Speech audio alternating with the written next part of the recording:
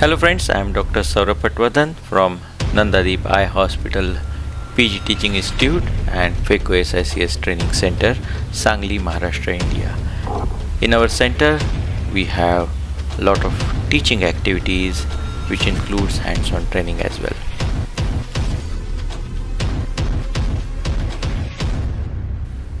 In this video, we'll be seeing a very interesting case and what we learn from this case as the case unfolds. This is like a story where trainee surgeon, there is another surgeon with good experience, and there is expert surgeon, and of course the patient who is involved.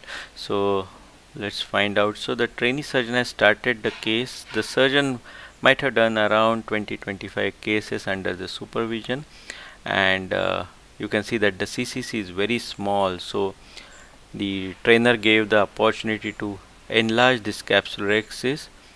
So trainee is trying to use the micro scissors and not very comfortable with the position of the hand probably, and touches the capsular axis margin a bit too many times. I think that is something which I would like to avoid, because might create those micro nicks on the capsular axis edge which might extend later.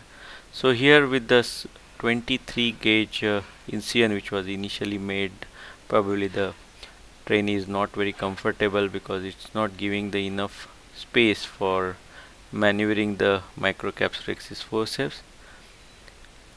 Now again another nick, because I think the initial one was not proper, so another nick was given, but this time you can see the nick was little radial because this trainee went from the main incision and made the nick, and now trying to lift up that tear. Yes, there you go.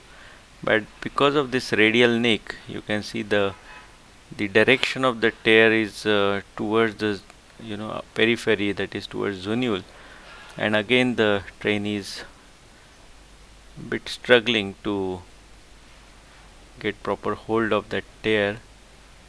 So this is what is involved in training process, and you can see suddenly here trainee will lose control over the forceps.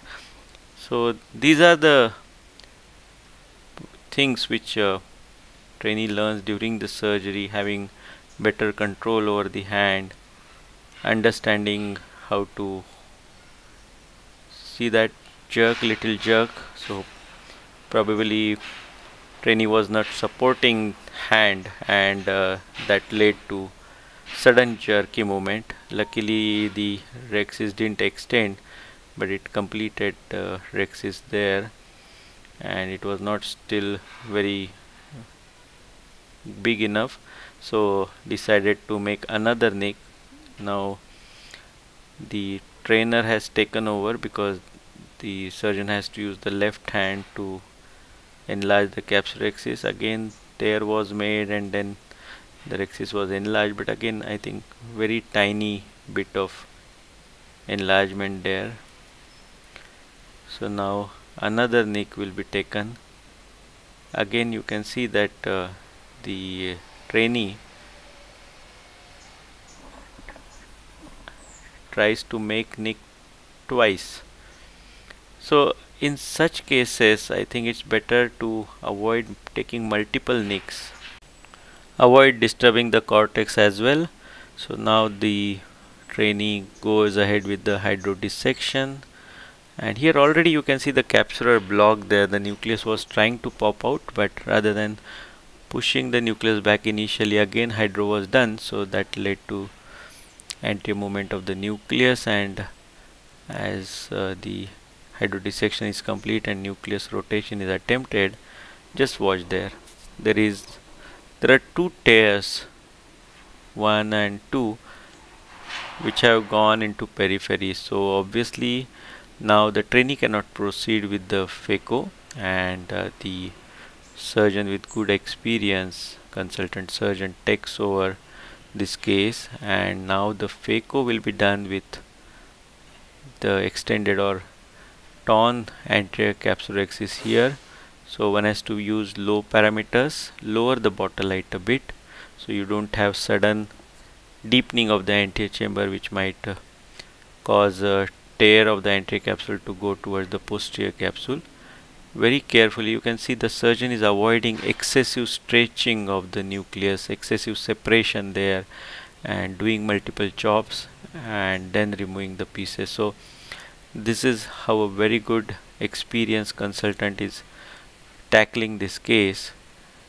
So whenever there is open or discontinuous capsulorhexis where there are radial tears, you have to make sure that you go with low flow phaco.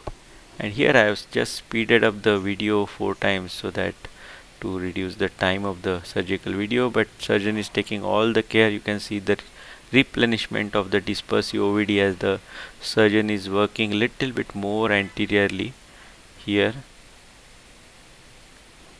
Now in these cases many things can happen, like the tear might extend to the posterior capsule, or there might be a vitreous prolapse. So you have to be very watchful and very careful throughout the procedure, and that is what the surgeon has done. Always do BSS visco exchange to maintain the anterior chamber. Now the surgeon is going to use bimanual to take care of the cortex. You have to be careful about those torn capsular edges, not to pull those. Very controlled, I would say, very well done surgery. So that's a good learning from this case, that how to do the phacoemulsification procedure even if the anterior capsule is torn. You have to take all those precautions as mentioned and as demonstrated. Again, BSS and visco exchange, making sure the AC remains stable, no sudden deepening, no sudden shallowing of the anterior chamber. Now the next part includes the insertion of the IOL. So here hydrophilic IOL is planned, and there it goes, a little bit unusual way. The leading haptic goes in, but fairly okay. And now the surgeon is trying to push those trailing haptics in the bag while leading haptics appear to be in the back. But now surgeon faces little bit of issue here. You can see that the IOL appears little decentered and it's not rotating easily. Even if one rotates it, again you can see it goes back to the same position and starts getting decentered. Now why this decentration is happening, that is what the surgeon is now trying to investigate, whether there is a dialysis or it's just that the haptics are little bit of folded.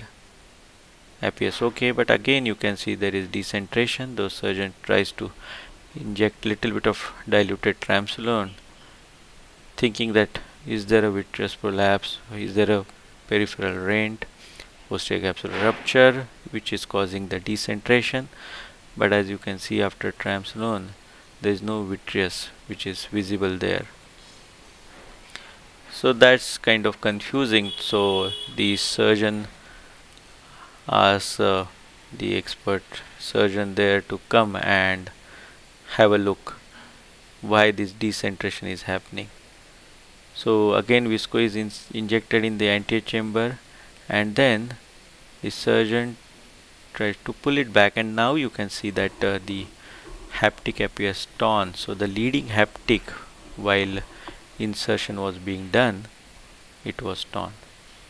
So now surgeon decides that this IOL has to get out, because that's the reason for decentration. So uses two Sinskis just like chopsticks and pulls out one of the haptics out of the bag very carefully there, and then the second haptic again has to be taken out of the bag. And now you can see here, as the surgeon tries to take this out, the torn haptic is actually, you can see here that it's actually kind of stuck in the posterior capsule, and as it was moved to the anterior chamber, pulled, you can see it kind of gets free from that posterior capsule. So probably this torn haptic, while rotation was being done, this torn haptic got stuck in the equator of the lens or the equator of the bag, and that's what caused decentration, and it was not allowing the IOL to rotate. So that happened while insertion. You can see that leading haptic was unusually, probably it got stuck somewhere while in the cartridge, and maybe it was torn when it was inserted. So that was the flashback. And now the next step, what does expert surgeon is going to do is remove this IOL and then replace it with 3-piece IOL, which makes sense because now there is probably a peripheral capsular rupture because of the stuck haptic there. So I don't think now it's a good idea to try to place another IOL in the bag, but rather place it in the sulcus. Now the IOL explantation is not tough. It's a hydrophilic IOL. We have to use long vanas, which are good enough. So use long stout vanas. Keep 1 or 2 such scissors separately so they are sharp, and you can cut the IOL in 2 half. I have enlarged the incision little bit to 3 millimeters, so I can take these out very easily. Use both hands, that is one hand MacPherson, another hand you can use limbs to hold this IOL and just pull it out through the incision. 1 half is out, then second half is also pulled out. Now there are different ways to explant foldable IOLs, but stick to one method and master it so you can use it all the time.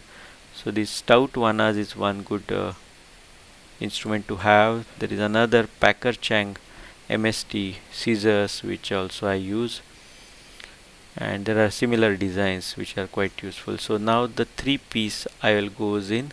Now in 3-piece IOL, always it is better to place the haptic in the anterior chamber rather than trying to go into sulcus directly.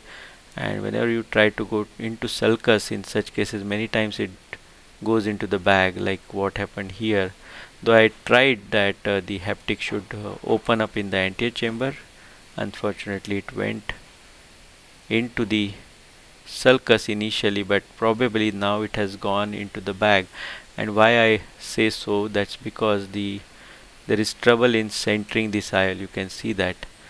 So when I tried visco wash, the IOL was not centered at all. So definitely there is a issue. So one thing after the another. So we have to be careful what we are dealing with now here. Again, one probability was whether there was a dialysis, and that's what it was causing decentration. But I decided to reposition the IOL, so took out one haptic into the anterior chamber and then pushed it very carefully. You can see I tried to push it into the sulcus. Take your time. If the pupil is small, you can put iris hooks, and there it goes. Again it went into the bag. You can see now I will try to pull it up and now place it in the sulcus. Now it is in the sulcus. So with 3-piece IOL you have to be very careful after placement. Also you have to make sure that the haptics are properly in the sulcus. If you have one haptic in the sulcus and another one in the bag, that may lead to decentration and also tilt of the IOL, and the IOL may decenter. So I think this is a great case to watch and learn a lot of things and thought process. Of course, do comment, do write suggestions what you would have done in such cases. Thank you.